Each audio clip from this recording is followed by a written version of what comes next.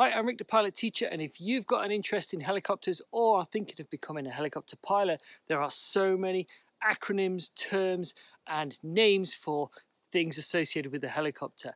And in this video, we're going to go through the 101 of helicopters.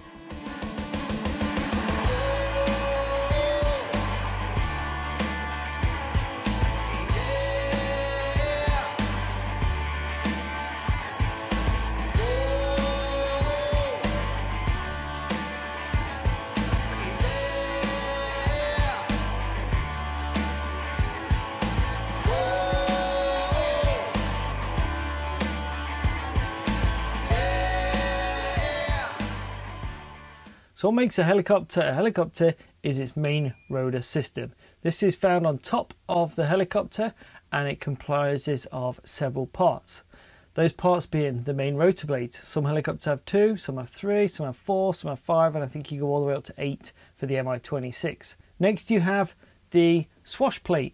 The swashplate is what gives the helicopter its magic. The swashplate transfers controls from the pilot to the rotor blades to allow the helicopter to maneuver in the air.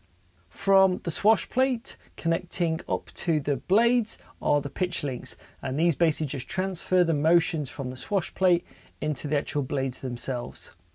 Driving the main rotor system is the mast, and that basically comes out of the top of the main transmission and connects to the main rotor head. On each blade you'll find what are called trim tabs, and trim tabs are used by the maintenance engineers when they're doing a track and balance to get the aircraft flying nice and smooth, and they can be adjusted with a special tool. So the parts of a blade, you have the blade root, which connects to the main rotor hub. You have the blade tip, which is the very end of the blade. That's the ends that you use to tie the blades down if you're securing the aircraft. On the front of the blade you have the leading edge, and at the back of the blade you have the trailing edge.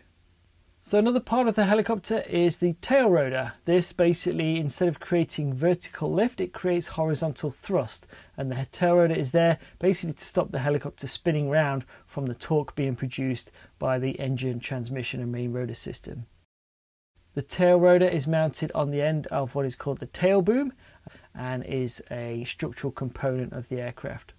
Next you have horizontal stabilizers. Next you have a vertical stabilizer that helps to keep the aircraft traveling straight through the air. It also helps in a tail rotor failure to try and keep the aircraft pointing forward as you make an emergency landing. On the bottom of the vertical stabilizer is what is called the stinger. This is there to protect the tail rotor. If the aircraft comes in and does a hard flare close to the ground and the tail comes close to the ground, the stinger will hit the ground before the tail rotor, hopefully from preventing the tail rotor from contacting the ground and then causing a tail rotor failure. So there's 3 kinds of tail rotor systems. You've got the conventional tail rotor, which is made up of 2, 3, 4 blades like this, or you have what's called a fenestron, which is basically trademarked to Airbus, which is a series of blades within a shroud, provides for a much quieter ride. And then you have the Rotor, which is by MD helicopters, which uses the Coanda effect and a big fan at the end to create the anti-torque to stop the aircraft from spinning around. On top of the vertical stabilizer, you've usually got the strobe or anti-collision light. This is a either red or a very bright flashing light that is used to help identify the aircraft when flying at night or flying in low visibility conditions. Next you have cowls. Cowls cover the parts of the aircraft, and they usually have doors called cowl doors that you can open to gain access for visual inspections, maintenance, that kind of thing. So coming down to the bottom side of the aircraft, helicopters have either skids, which are the fixed landing gear like you see here, or they can have wheels. With skid type aircraft that get used out in the bush and swamps and things like that, you have things called bearpaws. Bearpaws get fitted to the back of the aircraft to help the back from sinking into the soft ground. Most utility helicopters will have a cargo hook on the bottom. This allows the pilot to lift items using a short line or a long line, and the hook is controlled by the pilot so that he can press a button and release the load as and when they need. Also, you'll find on many utility machines is a utility basket. It can be mounted on either the left or the right hand side of the helicopter, and it basically allows for storage and transportation of longer items like skis or poles, also things that you don't want going inside the aircraft like jerry cans of gas. Located all over the aircraft we have antennas. These can be for the radios, the navigation systems, the GPS or the emergency locator transmitter. On the front of helicopters you have what are known as chin bubble windows. These are basically windows by the pilot's feet and the passenger's feet, and it allows the pilot to look down as they're coming in so that they can see the area in which they are going to be landing into. On many helicopters you'll find a cable cutter kit.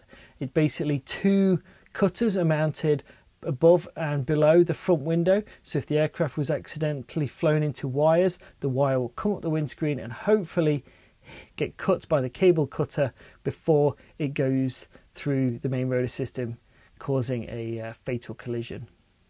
On many utility helicopters you will find mirrors mounted on the pilot side and sometimes the passenger side.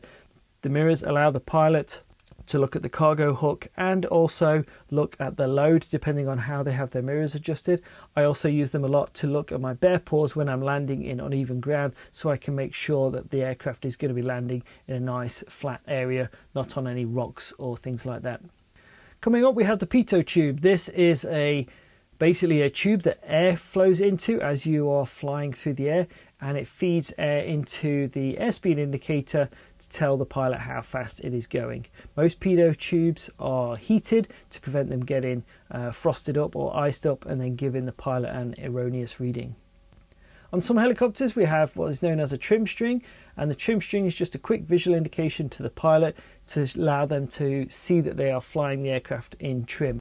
So in the front seats of any helicopter you will find the flight controls. There's always one set of flight controls depending on which side of the aircraft the pilot is designed to sit. It can be the right or the left. It's usually the right. And you can also have what is known as dual controls, where you have flight controls at both front seats. Those flight controls are made up of the cyclic, which is held by the right hand of the pilot, and this control maneuvers the helicopter over the ground in a forwards backwards kind of bank left and bank right configuration. The collective, that is held by the pilot's left hand, and by raising and lowering the collective it increases power and pitch to the main rotor system and allows the aircraft to climb or descend. Down at the pilot's feet is the pedals. The pedals change the pitch of the tail rotor and allow the aircraft to rotate round to the left or rotate round to the right. In most aircraft you will find a transponder. A transponder allows other aircraft with equipped avionics and air traffic control to see where the aircraft is on their radar screen. Air traffic control can issue the pilot what is known as a squawk code. And a squawk code is a 4-digit code which the pilot puts into the transponder, and then it allows for easier identification on the radar screen in front of the air traffic controller. So helicopters are kind of made up of what we call steam gauges or a glass cockpit. Steam gauges are like what you see here, which is individual gauges. They're not powered by steam, but it's kind of older technology and it gets nicknamed as steam gauges. And then the modern helicopters have what is known as a glass cockpit, and it can be basically all kind of LCD screens, or it can be a mixture of LCD screens and steam gauges. In helicopters you'll find circuit breakers and fuses all over the place. The circuit breakers and fuses are basically there to protect the avionics and electrical equipment from power surges, short circuits, things like that. So if there's a problem in the electrical system, the circuit breaker or the fuse will blow first before it breaks the equipment. In a helicopter you'll find a Hobbs meter. A Hobbs meter is basically a counter that starts counting the second the aircraft leaves the ground and stops counting the second the aircraft touches the ground. It's used to monitor how long the aircraft flies, and is activated by what is known as a squat switch or a weight on wheels switch. And it's basically just a switch that's connected to the landing gear of the aircraft, and once the aircraft lifts up, the pressure being placed on the landing gear is less, and it activates the switch and starts the Hobbs meter running.